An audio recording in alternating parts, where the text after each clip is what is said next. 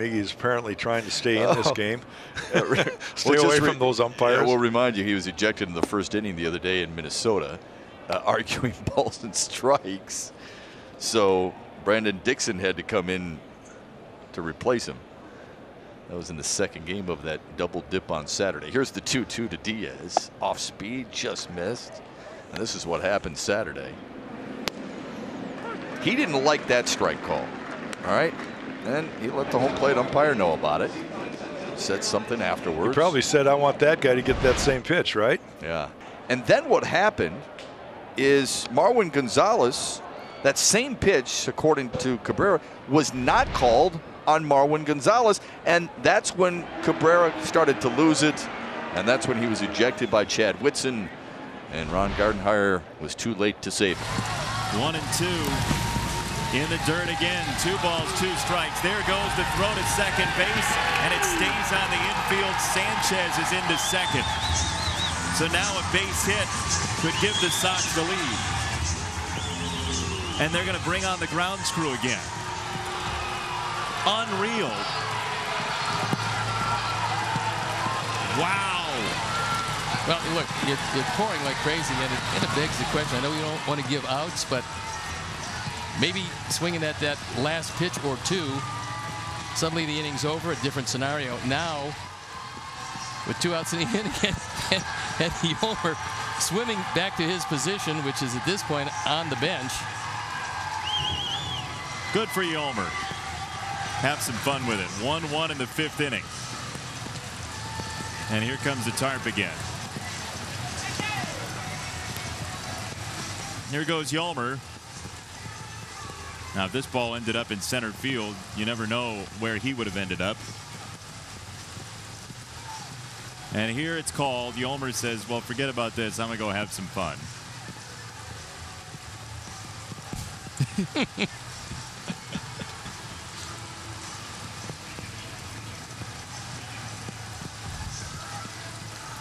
A drenching rain. And Yolmer just needs a shower after getting all that dirt on him. So he's just going to naturally let this happen. We've come this far to go nowhere. Yolmer Jacks. Look at him rile up the crowd. Oh, he's gonna.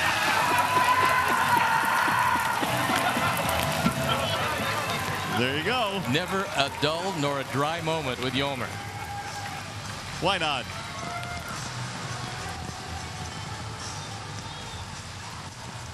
That deserves a replay or 2. Not enough water out here. Yolmer Falls, a great place to take a vacation. Sanchez breaks down the castle wall, and the Sox win 2-1. What will Yolmer do? 2-1 Sox. Yolmer drove in 2 of them here this afternoon, and that's all the Sox needed was 2. So Yolmer with his base hit in the 5th inning, that's the one that kept us here because that tied the ball game before the game was suspended. And now he ends it with a base hit right back up the middle.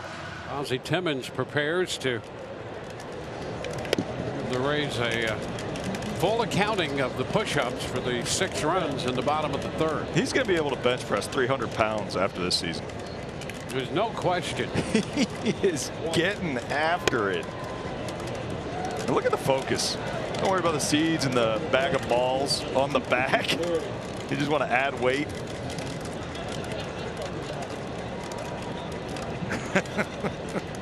And 50 more push-ups from Ozzie Timmons coming right up. Yeah, here's the deal. Ozzie's going to start out strong, right? He's going to go in there. Oh, no big deal. You know, I want to know about the last 5 reps. That's where he's going to need a spotter because, I mean, he's going to be exhausted after this game. Eddie Rosario leading off, a strike to count on him. A big cut and a miss on the fastball. Well, this continues to be impressive by Ozzie Timmons. Yeah, it does. He's going to need a new jersey. Sort of guy anyway. Yeah, he's going to be busting out of that jersey with all the muscles, man. Now who's counting for him? I want to know who's counting. I want to make sure it's a legitimate count. Fly ball into center. Here's Heredia making the grab. So 1 out in the 5th. Ozzie Timmons completes the task. Not even phased. Here's that last strikeout, and Whit Merrifield did not like the call, thinking the ball was in the dirt. And Ned comes out to argue, and then of course they had to pause because they were getting ready to play and sing God Bless America. All right, let's put our differences aside. Let's listen to the song. Look at the guy singing in the background. And they're still chatting about it. You know, there's a fine line. There really is. There's Blake Snell. Left-handers. That's scary. How long can he hold it? Blink, please. The 2-2 to Zunino is in tight. He goes, look at the game. Stop with me. Mike Barons. Good job. Look at him. Enough. Come on.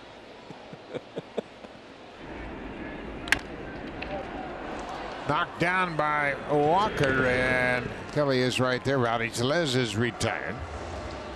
Hit hard, but right to the first baseman. Uh-oh. Somebody got it. Got him with the bubblegum bubble. And he's going to wear it until somebody tells him. Alex Avila. He's the culprit. He's been around a long time. He's got the stripes to pull that off. Okay. Don't wear your hat if you're sitting in the front row, right? And Senzatella bunts that one. It's caught, and that's an out. Would have been an out anyway, but Alonso with the extra effort, and Senzatella is retired. Look at Jake. Jake's looking at Alonso like, I you want realize strikeout. he just took a strikeout Cost away. me a strikeout. Let's go. Know the rules of the game. Come on. He is irrepressible, and you wouldn't want to take that away from him. That's so true.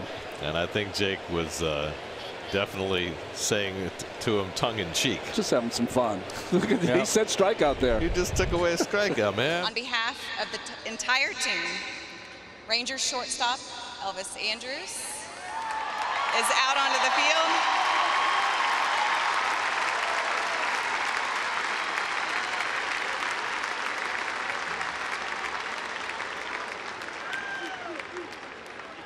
To present Adrian with a very special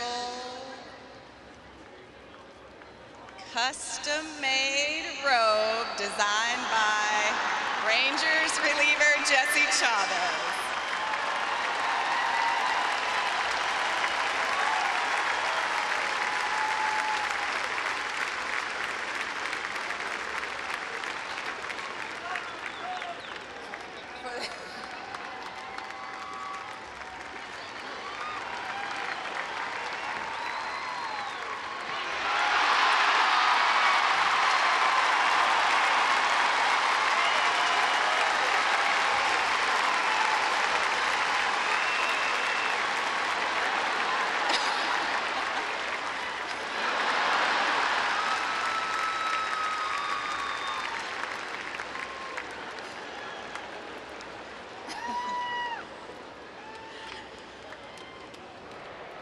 Addison Russell picking up a baseball after losing a bat in the last half inning. But who was the lucky finder? It hit the net. Jock Peterson took it, and off he went.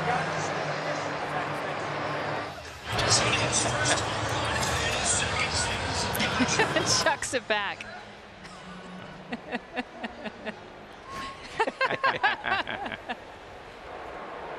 Taped up Alex Verdugo's hands. Who's it on starter? It's a good thing Alex isn't starting today because it's going to take a little while to cut that tape off. And I'm sure Addison saw it. And I'm also sure they're friends because that's not something you do to a guy that you don't know. It's amazing what kind of humor you have when you're in first place and you have a lead by almost 10 games. It's a fun place to come. Beautiful stadium, 45, 50,000 people every night. It's fun to see the Dodgers having so much fun.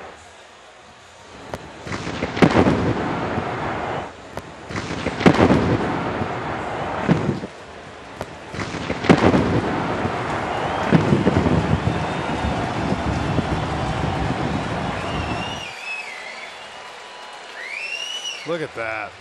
And you saw Chris Bryant, he gone. I don't blame him. Tyler Mahle and the Redlegs donning the uniforms of 1956. Some of the players are wearing the long sleeves underneath, and then those with the big guns, i.e. Dietrich, Lorenzen. How about that? You got guns like that, you should show them off. Rendon gets his hands inside that one, and Adam Eaton is speeding to third. Rendon to second, Eaton coming home. He is safe, and the Nats take the lead on a daring base-running play after a line drive Rendon double. That's the biggest reaction I've seen from Bob Henley at third all year, and when he said him, I said, oh no. Aggressive move by the Nats third base coach. Great swing by Tony Two-Bags. He looked hitterish this whole sequence. Adam Eaton saw it was in the gap right away, so he had a good read. But right here when Alex Gordon cut it off, I thought they might stop him, but watch Bob Henley. Super aggressive with one out, Juan Soto coming up. There was so much celebration going on. What's Max Scherzer doing out there? He's way out of the dugout. I love it. Did he think it was the ninth inning? I mean, it's one of my favorite moments of the year. The hit, the slide at home, Max, game's over. Where's the bucket? Hey, you're winning. Those things are hilarious. And that's what Kangaroo Court is for. Hey, like I said, he's into it. Well, you might say the way the Nats starters are pitching, it's an 8-inning game. And he's thinking right, too. You know, you never get anything on Max Scherzer. It's probably the first time in 5 years they have anything on him. It might be my favorite moment of the year. As messed up as that is. When you're winning, those things are just, they're the best. Because it's like we looked around and you were gone. Where'd you go? It's the 8th inning. One way to speed up the game. Good times at the yard. This copyrighted telecast is presented by authority of the Cincinnati Reds and may not be reproduced or retransmitted in any form. And the accounts and descriptions of this game may not be disseminated without the express written consent of the Cincinnati Reds. That's the way Chris Welsh does it every single morning. I take the little those black round things off, though. Is that okay? Yeah. Hey, that's a perfect way to do it. Man, oh man. We got the old bubble gum on the top of the hat routine going on. Unbeknownst to Dietrich. That never gets old, does it? Yeah, but is it the rookie that did it to him though? Because it's got to be that guy. Oh, I just noticed. I think it was. Oh, here we go. Even Freddie Benavidez. Oh, he's going to investigate. He is. Find out. There's going to be a did it. serious investigation going on. Retribution.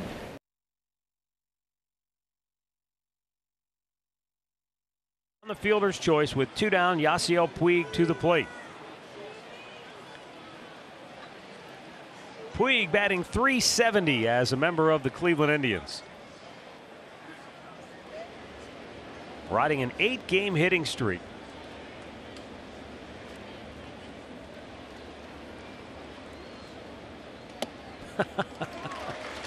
He went into a crouch. It's still in there for a strike.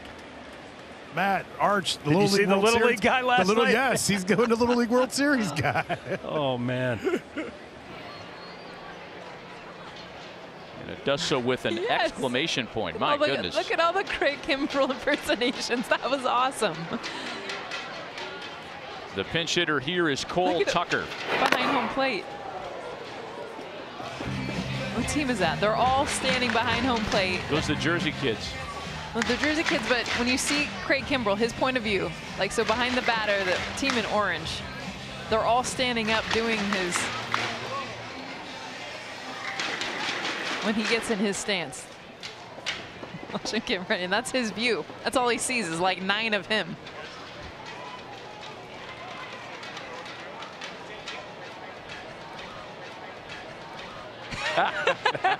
So great. That's awesome. Oh, look out. And that hit Tucker. So homer hit batsman for Craig Kimbrell. I mean, this is like being at the free throw line and having a bunch of people mocking you. That it takes concentration. And here's Brian Reynolds now. They need help in the bullpen. Buster mentioned earlier getting Steve Cishek back is huge as well. But if they're not back to where they need them to be, it's a bad sign. And you're inside 6 weeks, Jess. This is the time that you want to start refining everything, getting fine-tuned for the October run. Now, that's a great pitch right there.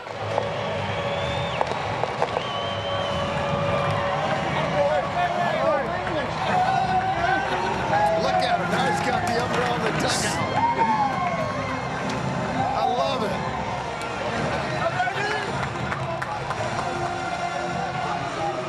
That is awesome. That is great. The only thing that would have been better is if he had it in his back pocket and he pulled it out of the pocket and went around the bases with an umbrella. And there it goes. Fielder will watch it fly.